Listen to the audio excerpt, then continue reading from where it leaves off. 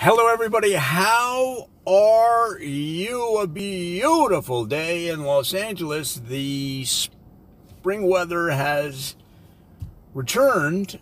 Most people think it's going to go away before it comes back. So I don't know if you call this pre-spring or what's going on there. But I am happy to be back. We've had a little bit of delay. Well, for one, I'm doing a lot of TikTok. That's for one reason. And check me out over there at TikTok, Joe_Ditzel. However, the other delay has been the constant dealing with all the ramifications of the coronavirus, which there always seems to be some new thing that I have to handle. So that's been the delay in the videos over here on YouTube, and specifically in our city series. So this video is the introduction of a new city that should have been done on Monday. But hey, we're here, we're doing it, we're in the clutch, we're doing the work. And it's going to be Wichita, Kansas. Now, if you're outside the United States, you're saying, where?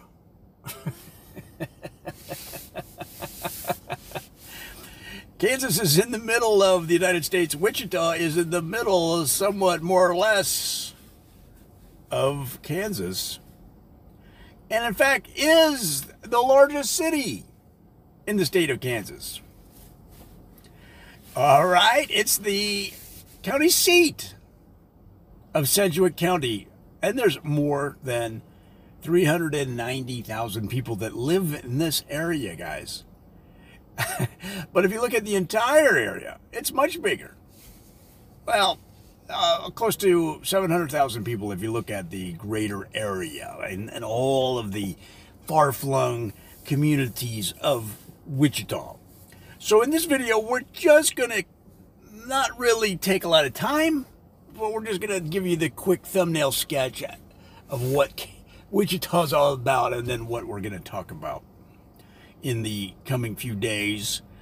We might extend it into next week because we got delayed this week, but I'll make that decision. I'll make that decision, and don't worry about it. So, don't you worry about it, okay? Let me drive the car.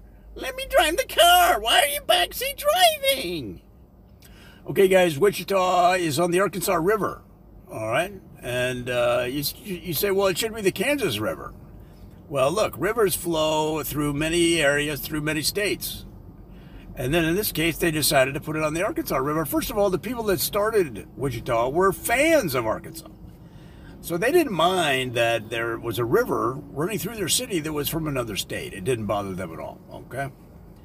It began as a trading post in the Wild West days. If you're a fan of Western movies and the American Wild West, well, here you go. This was it. Okay, Wichita. Famous for a song by a famous singer named Glenn Campbell, a song called Wichita Lineman. Okay, referring to those usually guys, sometimes girls, that get up on the telephone poles and fix the lines. So in the old days, you could talk on the telephone to your sweetie. Now, you don't need them poles. We got other poles. But those poles are... we got other towers, cell towers. But yeah, that's what we're talking about. Wichita lineman. You might, if you're in England, if you're in Australia, or other points outside the country, you might be familiar with that song if you're of a certain age. Of course, the cattle drives that ran a lot of times from Texas all the way up to Kansas and into Nebraska and into farther up, the Dakotas. A lot of the times they were heading for Wichita. And the reason being is that a lot of times they would sell the cattle there, and the cattle would either, well, a lot of times would get on railroad cars and head out east consumption on the Northeast, where a lot of the population of the United States still was. It is today, but at that time, probably proportionally was a much larger part of the country. So that's where the peoples were that they could sell stuff to. All right, but that's why a lot of times people will refer to Wichita, both lovingly and not so lovingly, as a cowtown, Cowtown, Kansas. But the thing about it is, a lot of towns are cowtowns. I've lived in some cowtowns. Now, there's a history of aircraft and airplane building and manufacturing in Wichita. Different companies that have been there include Stearman Aircraft, Cessna, Beechcraft. You had Cardboard Airlines that was there for a while. You had Balsa Board Air. You had Gummy Bear Air, and for a while they had some licorice, red and black licorice air were also from the area. Not all those companies are still there. But for much like other cities that have an airline or airplane history, it became a capital of it. It became a one of the premier cities in the airline industry. Let's see. So it's got the Air Force base. You got the McConnell Air Force Base there. You got the Stuyvesant Navy base there. You've got the tough as nails Green Beret base there. Green Berets have a base. The Coast Guard has a base in Wichita. The inland, the Coastie Inland Base, they call it.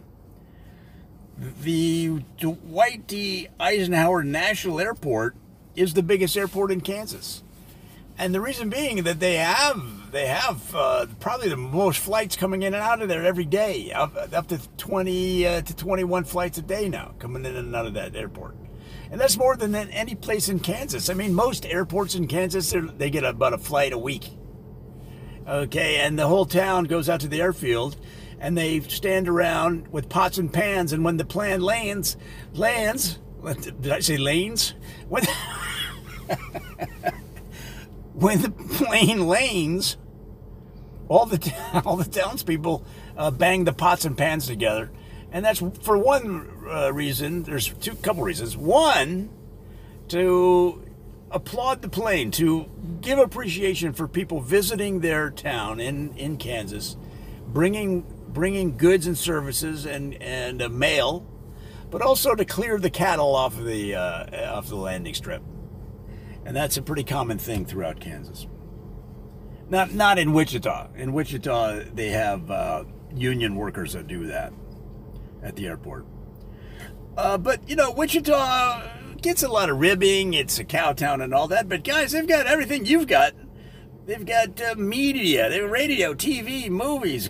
There's a culture there. They've got museums. They might have what do they call it, an orchestra? I think we'll find out.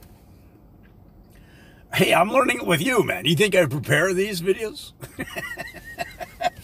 There's no preparation. What are you kidding? Who has that kind of time? Theaters.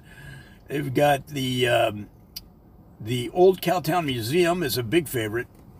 Now, a couple of the things you can see in the Old Cowtown Museum is the original cast members of that show, Lonesome Dove, which was a famous miniseries that talked about the cattle drive days.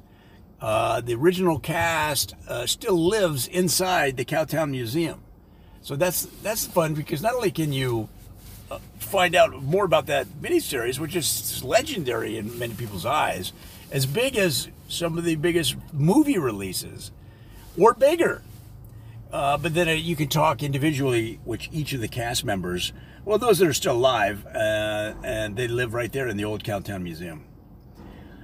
Let's see, they've got the Performing Arts and Convention Center. That's always good, because a lot of times they'll have a cultural event alongside the rodeo.